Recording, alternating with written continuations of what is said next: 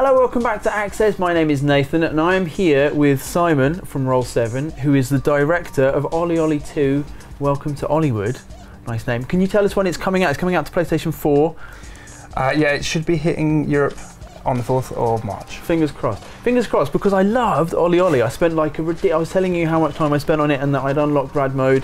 That's a serious feat, by the way. Yeah, and you made a face like that made me actually proud, because before I was just, you know, like, oh my god, what have I done? So, I mean, tell us what's new. I mean, so I've seen the trailer, as I'm sure people who are interested in the game have seen the trailer. Visually, I mean, we kind of talked about these things earlier on, and on your list of things that you knew and you hope no one else would notice were kind of not quite to your liking about the first game. Yeah. As everyone does, you're going to be your own harshest critic. Visuals were up there, and what kind of stuff was it specifically about the way that the game looked that you guys wanted to improve? I think, like, obviously sort of the pixel style of the original is part of its charm, is part of how it works. I think there's some areas of that we were looking to look in, you know, to actually kind of to up the game on. So around visual clarity, around certain things that you should and shouldn't do within the game. So what elements are grindable, what elements are like obstacles that will trip you up. And I think also, like, being skateboarders, we wanted to have more clarity in, I guess, sort of twice the amount of frames per trick. So actually being able to see exactly what the board is doing. So we were approached by a number of different kind of lead artists who had different ideas on where they wanted to take the game. And we were sort of introduced to Manuel Harari, who ended up being the game's lead artist. And he sort of presented very much a kind of clean, crisp, sort of almost vector style approach, which we ended up taking on, and I think he's done a sort of fantastic job of making the game shine. And how does that, in terms of like, so moment to moment within the game as you're pulling off tricks and stuff, how does it give you kind of more precision, or how does it? Yeah, absolutely. I think sort of people who played Olli Olli and maybe sort of felt like it could have a bit more precision, it's absolutely, it feels a lot more precise, more pixel perfect now. So especially as the game needs to be that anyway, you know, that does definitely help. And I think also you can definitely get a feel for exactly what trick you're doing at any one point, whereas on Olli Olli 1, especially on the smaller screen of the Vita, sometimes you're not 100% sure what the board's doing underneath you. This time it's like, okay, I just did a hard flip, or I just did a 360 flip, or that was a nollie shove it, or whatever. So what you're telling me is there's no excuse for me not to get into rad mode this time? Yeah, you better do. Right, okay.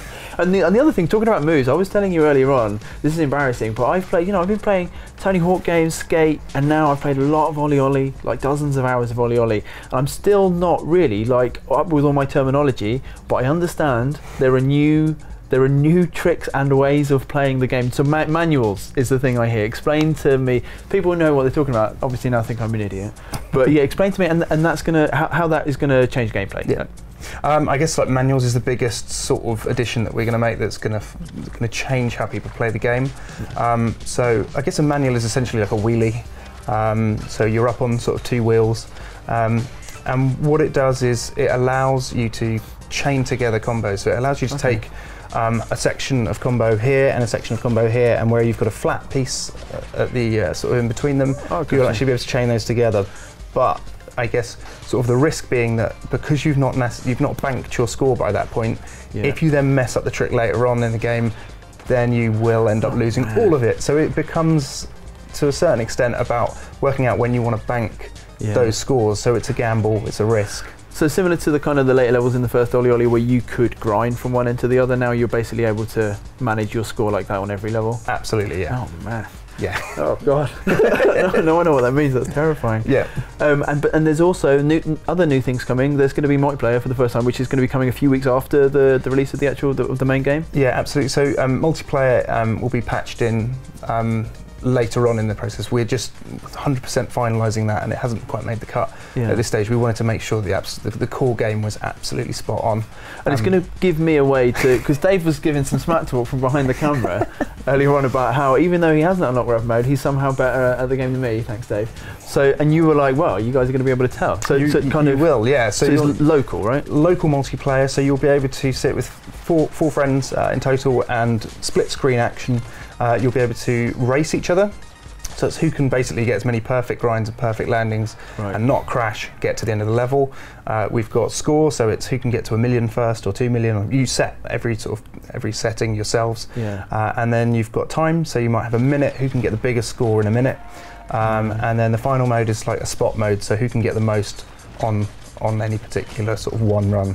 So it kind of allows you to create your own bespoke OlliOlli tournament with your mates. And playing it with the team at Roll7, it's one massive shouting match. It is just like, and the way that the HUD actually sort of interacts and shows you who's in the lead at any one time within any given situation, it's just like a cacophony of swearing and and shouting. So. We're drowned out by, this is my link to the next thing, which I want to talk about the music. Because the music was like, it's strange. Like, the Vita games that my Vita experience has been Hotline Miami, really, and then I went straight into Olli Olli, and I was like, my God, like how much it can add to a game.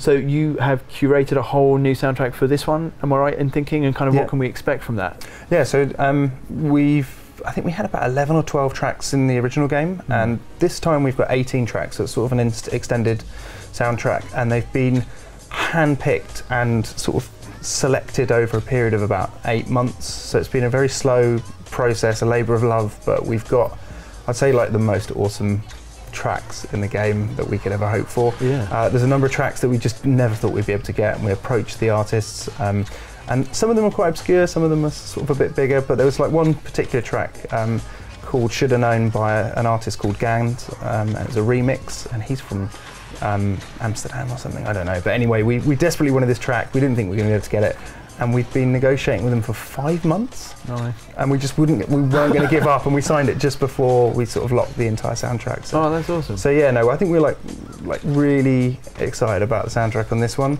and we've added this new sort of functionality. So you get something like 12 tracks initially, and then as you progress through the different worlds, each time you get to a new world, it unlocks a new track which gets added into your playlist. We thought it was kind of a cool touch. Man, and you were talking about, again, we mentioned the visuals earlier. You were talking about how each level this time it's got a very distinctive feel to it, which obviously the music's going to help with. But yeah, I think sort of one of the things that we really wanted to make sure is that the levels didn't feel like they were getting repetitive, and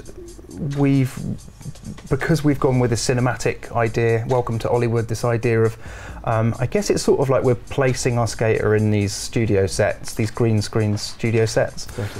And he's like essentially been thrown into initially Olliwood, which is, I guess, sort of a Hollywood screen set, sort of sound stage, and then you're sent on to Curse of the Aztec, which is, I guess, like Indiana Jones sort of temple. Adventuring. And then you've got, after that, we've got, I guess it's sort of Back to the Future 3 Wild West vibe. Okay, that's really specific. Yeah, very specific. And then after that, there's sort of a haunted carnival sort of fairground place, which is super neon and really awesome. Oh man! And then the final level is Titan Sky, which is just like basically like future epic. Is it in the air? It is actually, yeah. You're sort of skating through this big robot kind of Titan infested strange facility type thing, and there's just all this epic stuff going on. It's quite special. It's sort of, I guess it was inspired by Blade Runner and things like that. We're all kids of the 80s, so it's all 80s films given. Yeah. You're saying all the right words, I must say. This is exciting. And the only other thing I wanted to ask about was, and you've probably asked about this before, bigger shoes. Bigger shoes is in your trailer. It's one of the things that pops up. Are they literally just bigger? Bigger shoes, yeah. You'll notice that these shoes are 2 sizes too big for me, but that's how we roll now. He does have big shoes, yeah. I don't know. They're almost like the shoes that Marty McFly has in Back to the Future 2. You know, Nikes that they're meant to be releasing this year. Yeah. I mean, they're not, and we're not using any Nike branding whatsoever, just in case there's lawyers who are going to sue us. They were inspired by. Yeah, I think we wanted to go with some slightly bigger shoes. Didn't think anyone would ask about those, but yeah. Well, I'm glad I did. Well, that's awesome. So, Olli Olli 2, welcome to Hollywood, out on PlayStation 4. and PlayStation Vita. Straight away? Yep. See, that's how much I've been paying attention. That's even better. And at the beginning of March, with multiplayer to follow in the weeks following. So thank you very much for joining us. Awesome. Cool. Thank you. Cheers.